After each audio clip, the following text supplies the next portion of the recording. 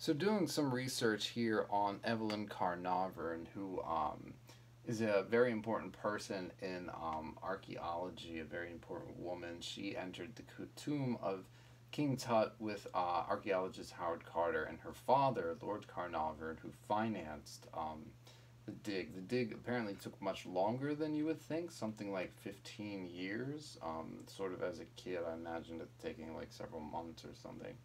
Um, Also found this very interesting book, the Complete Tutankhamun by Nicholas Reeves. This is, of course, the Wikipedia page. So I believe that this was, and others have said this, that she's probably the inspiration for the character Evie in The Mummy, and it sounds like the movie The Mummy is based on the curse of Tutankhamun, which is in reference to the fact that several people died of strange illnesses, including Lord Carnarvon himself, who got blood poisoning and died even before really all of the excavating was done, or cataloging of the items inside. Interesting how the cataloging of these items kind of became more of the work than digging once they found it. This is a really great stock site, imagoimages.com. They have an amazing picture of Lord Carnarvon and Evelyn at the horse races, which is really interesting. Apparently, Lord Carnarvon, who lived in Highclere Castle, which is where Downton Abbey is filmed, and there's a little similarity in that he married into his wealth. Apparently, he had lost a lot of it, had gambled it on horse racing and fast cars or something like that. Anyway, here she is looking very demure, and this is Howard Carter, and this is her father. And in the TV series with Sam Neill, which just came out, which inspired me to do this topic, she's depicted as having a relationship with Howard Carter, but in reality, Howard Carter is much older than her, even though she's portrayed as being younger. And he's much older. He's 27 years older, being born in 1874, and her in 1901.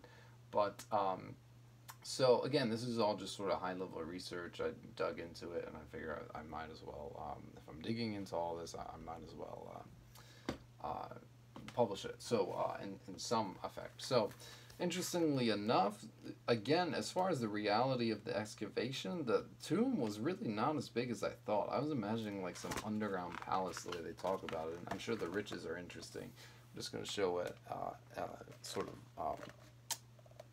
a passage here, if you will. So this is apparently the entire tomb. We're looking at a 5-meter scale here, so roughly 5 meters. All of these dimensions, and this is Evelyn is rumored to have been the first person into this chamber, I believe, because she was small and could fit through the opening.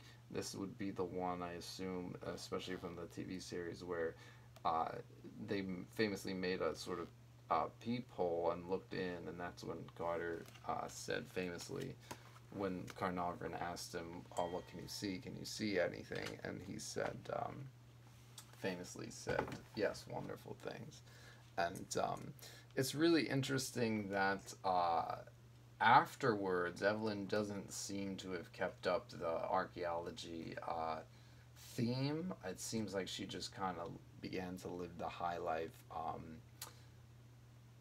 with her husband, who was a captain in the armed forces of Britain. And even though history remembers her as being, the woman who did this with these people,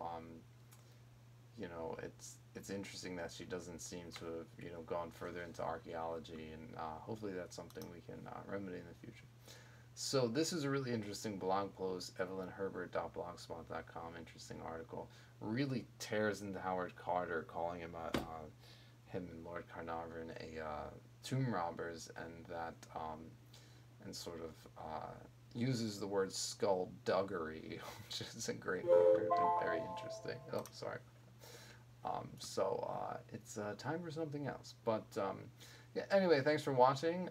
Just wanted to kind of show this research that I did, and these ideas that I had of well, the last thing.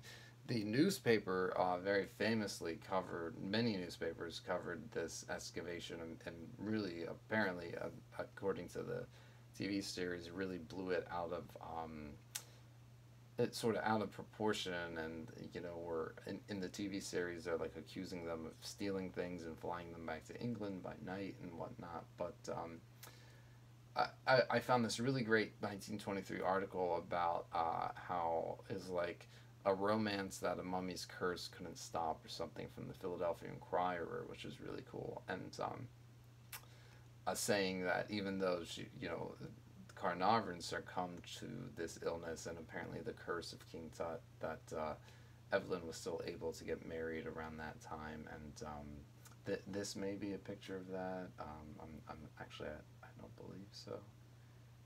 Anyway, yeah. So it's interesting that that the newspaper kind of blew this up in sort of social representation of the way sort of how our minds and a social reputation kind of blow things out of the water, and sort of make you kind of change your spatial awareness and make you imagine that King Tut's tomb was like way bigger than it was or something like that. But no doubt the things found there were amazing, and it was an important historical find. But I just can't believe that she didn't continue archaeology, and maybe she did in secret or something, but I wish she had. And yeah, so that, and then just the fact that it sounds like their relationship between her and Howard Carter was simply platonic, and she just looked up to him and admired what he did, which I also find very interesting. So yeah, thanks for watching. Again, this is just sort of a very top level video, just kind of a way to catalog what I found, and you know what I mean. If nothing else, just keep it archived for building upon these ideas. Alright. And stop. Stop.